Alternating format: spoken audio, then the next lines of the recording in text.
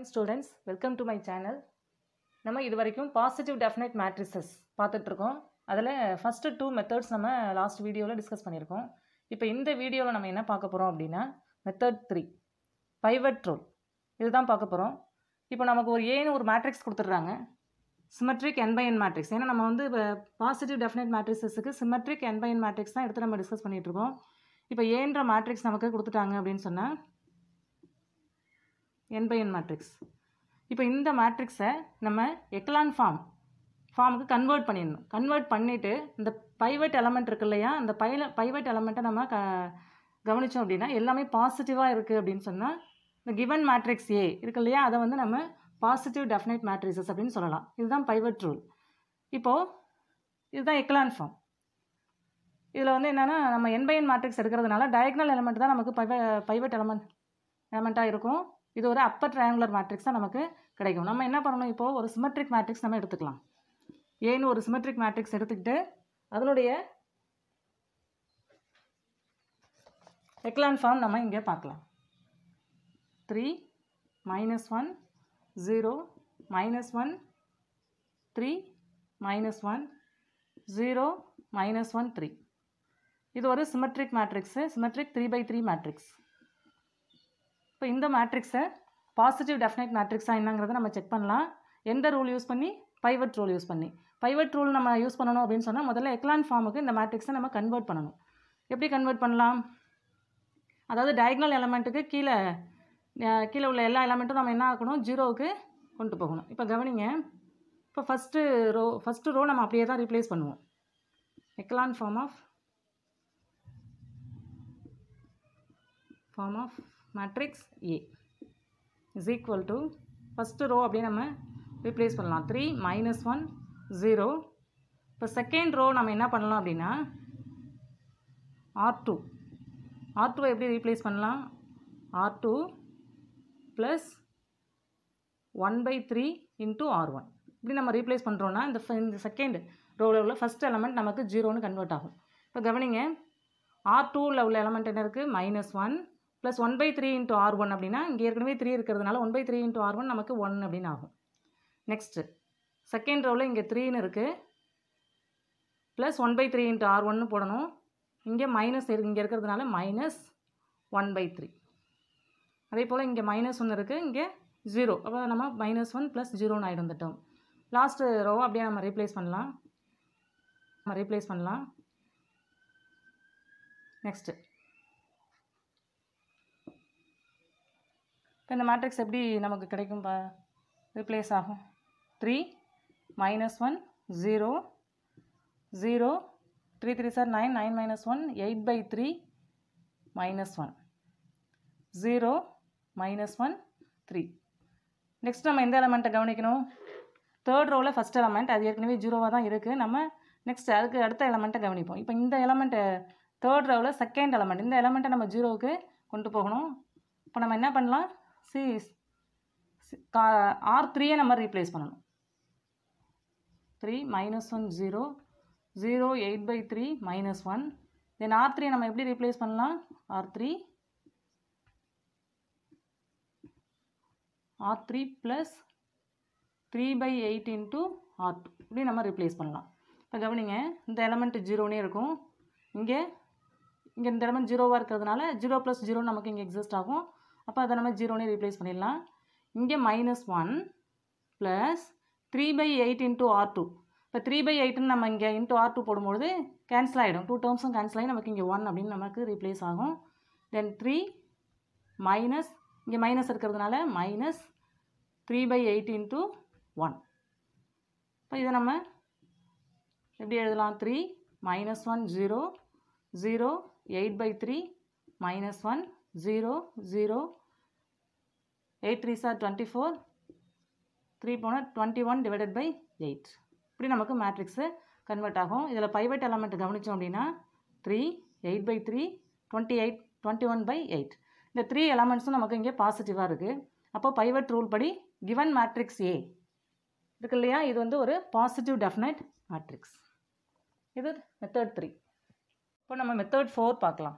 அதாவது eigen value test. நமக்கு ஏன்னு ஒரு மேட்ரிக்ஸ் கொடுத்துட்றாங்க. n by n matrix n by n symmetric matrix. இப்போ இந்த மேட்ரிக்ஸ் வந்து பாசிட்டிவ் டெஃபினைட் மேட்ரிக்ஸா அப்படின்னு பார்க்குறதுக்கு fourth method eigen value test நம்ம யூஸ் பண்ண போகிறோம். ஐகன் வேல்யூ டெஸ்ட் அப்படின்னா என்னென்னா இதனுடைய ஐகன் வேல்யூஸ் நம்ம கால்குலேட் பண்ணணும். அந்த ஐகன் வேல்யூஸ் எல்லாமே நமக்கு பாசிட்டிவாக இருந்ததுன்னா given matrix A is a positive definite matrices. இப்போ கவனிங்க, ஏன்னு ஒரு மேட்ரிக்ஸ் நம்ம எடுத்துக்கலாம், சிமெட்ரிக் மேட்ரிக்ஸு. இது ஒரு 2x2 மேட்ரிக்ஸ். இப்போ இதனுடைய ஐகன் வேல்யூஸை நம்ம ஃபஸ்ட்டு கால்குலேட் பண்ணலாம். ஐகன் வேல்யூ நம்ம எப்படி போடுவோம், நார்மலாக a minus lambda I equal to 0. Determinant of a minus lambda I is equal to 0. இப்போ இந்த கண்டிஷனை சாட்டிஸ்ஃபை பண்ணி நம்ம என்ன பண்ணலாம், லாம்டாவோட வேல்யூவை கால்குலேட் பண்ணலாம். இப்போ கவனிங்க, a என்ன இங்கே 2 1 1 2 minus lambda into I. ஐங்கிறது identity matrix 2x2 matrix which is equal to 0.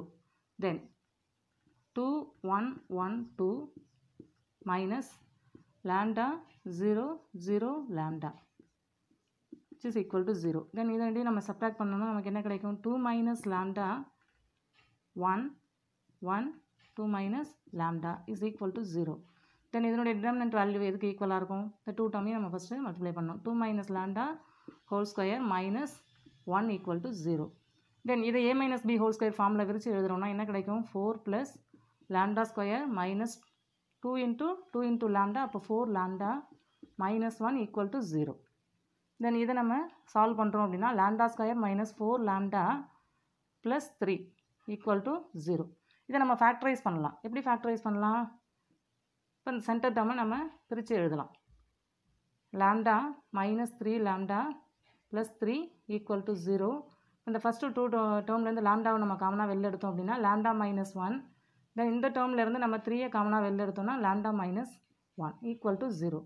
தென் இதுக்கு பிறகு இப்போ இந்த 2 டேர்ம்ஸ்லேயும் lambda minus 1 காமனாக இருக்கிறதுனால அதை நம்ம lambda minus 1 காமனாக வெளில எடுத்துட்டோம் அப்படின்னா பேலன்ஸ் ஃபஸ்ட்டு டேர்மில் lambda, செகண்ட் டேர்மில் 3யும் இருக்குது, -3 நம்ம ரீப்ளேஸ் பண்ணுறோம். தென் இந்த மாதிரி நமக்கு ஃபேக்டர்ஸ் கிடைக்கும்.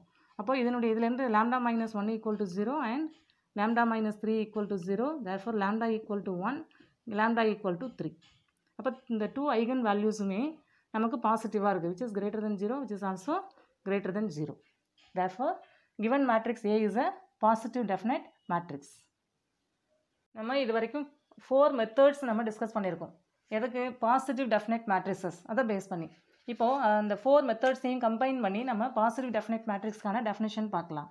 A square matrix A is positive definite if A is symmetric matrix and any one of the following is true. அதாவது ஏங்கிறது ஒரு சிமெட்ரிக் மேட்ரிக்ஸாக இருக்கணும் அண்ட் இந்த 4 கண்டிஷன்ஸில் ஏதாவது ஒரு கண்டிஷனை சாட்டிஸ்ஃபை பண்ணணும். இப்போ நம்ம 4 மெத்தட்ஸ் டிஸ்கஸ் பண்ணோம் இல்லையா, அதை தான் இங்கே நான் நோட் பண்ணியிருக்கேன். இப்போ கவனிங்க, X transpose ax is greater than 0 for all நான் ஜீரோ காலம் vector X of n real numbers. இதுதான் நம்ம ஃபஸ்ட்டு மெத்தடில் டிஸ்கஸ் பண்ணோம். Next leading principal minus of order 1 2 3 and so on n of a given matrix are positive. நம்ம 3x3 matrix எடுத்து அதனுடைய minus எல்லாத்தையும் நம்ம கால்குலேட் பண்ணணும். அதனுடைய வேல்யூ எல்லாமே பாசிட்டிவாக இருந்தது அப்படின்னு சொன்னால் கிவன் மேட்ரிக்ஸ் ஏவை நம்ம என்னென்னு சொல்லலாம், பாசிட்டிவ் டெஃபினைட் மேட்ரிக்ஸ்னு சொல்லலாம். இதை செகண்ட் மெத்தடாக நம்ம பார்த்தோம். நெக்ஸ்ட் தேர்ட் என்ன நம்ம டிஸ்கஸ் பண்ணோம், all it's பைவட்ஸ் R positive without row exchange. Row exchange இல்லாமல் நம்ம பிவட்ஸ் எக்கலான் ஃபார்ம் மூலமாக பிவட்ஸ் எலமெண்ட்ஸை நம்ம ஃபைண்ட் அவுட் பண்ணி அதை பேஸ் பண்ணி நம்ம என்ன சொன்னோம், ஏ வந்து பாசிட்டிவ் டெஃபினைட் மேட்ரிக்ஸ் அப்படிங்கிறத நம்ம டிஸ்கஸ் பண்ணியிருக்கோம். தேர்டு தென் ஃபோர்த்தில் நம்ம என்ன பார்த்துருக்கோம், ஐகன் வேல்யூஸ் ஆர் பாசிட்டிவ். இப்போ கிவன் மேட்ரிக்ஸ் இருக்கு இல்லையா, அதனுடைய ஐகன் வேல்யூஸ் எல்லாமே பாசிட்டிவாக இருந்தால் என்ன சொல்லலாம், கிவன் மேட்ரிக்ஸ் ஏவை நம்ம பாசிட்டிவ் டெஃபினைட் மேட்ரிக்ஸ்னு நம்ம சொல்லலாம். இப்போது இந்த 4 மெத்தட்ஸ்லேருந்து இன்னொரு ப்ராப்பர்ட்டியும் நம்ம பார்க்கலாம். அதாவது இங்கே லீடிங் பிரின்சிபல் மைனஸ் ஆஃப் ஆர்டர்னு நம்ம கொடுத்துருக்கோம் இல்லையா. இப்போ 3x3 மேட்ரிக்ஸ் நம்ம எடுத்துக்கிறோம்னு வச்சுக்கிறோம், சிமெட்ரிக் மேட்ரிக்ஸ் நம்ம எடுத்துக்கிறோம். இப்போ இங்கே leading principal minor of order 1 நம்ம என்ன சொன்னோம், ஏற்கனவே செகண்ட் மெத்தடில் நம்ம டிஸ்கஸ் பண்ணியிருக்கோம். இப்போ இந்த லெஃப்ட் கார்னரில் உள்ள இந்த எலமெண்ட் தான் நமக்கு என்னது, leading principal minor of order 1 and leading principal minor of order 2 என்னன்னு சொல்லுவோம் நம்ம. இப்போ இந்த 2x2 மேட்ரிக்ஸினுடைய டிட்டர்மினன்ட் சரியா. அதே போல் leading principal minor of order 3 என்னன்னு சொல்லுவோம், 3x3 மேட்ரிக்ஸாக இருந்தால் இந்த ஹோல் மேட்ரிக்ஸுமே நமக்கு நம்ம ஹோல் மேட்ரிக்ஸினுடைய டிட்டர்மினன்ட் தான் leading principal minor of order 3 இல்லையா. அப்போது இப்போ எல்லா மைனர், அதாவது லீடிங் பிரின்சிபல் மைனர்ஸ் எல்லாமே என்னவாக இருக்கணும், நமக்கு கிரேட்டர் தென் 0வாக இருக்கணும். அப்போது கண்டிப்பாக இந்த ஹோல் மேட்ரிக்ஸினுடைய டிட்டர்மினன்ட் வந்து என்னவாக இருக்கும், நாட் ஈக்குவல் டு 0வாக இருக்கும். இப்போ ஏனுடைய டிட்டர்மினன்ட் வந்து நாட் ஈக்குவல் டு 0வாக இருந்தால் இந்த ஏன்ற மேட்ரிக்ஸை நம்ம என்னன்னு சொல்லுவோம், இஸ் அ நான் சிங்குலர் மேட்ரிக்ஸ்.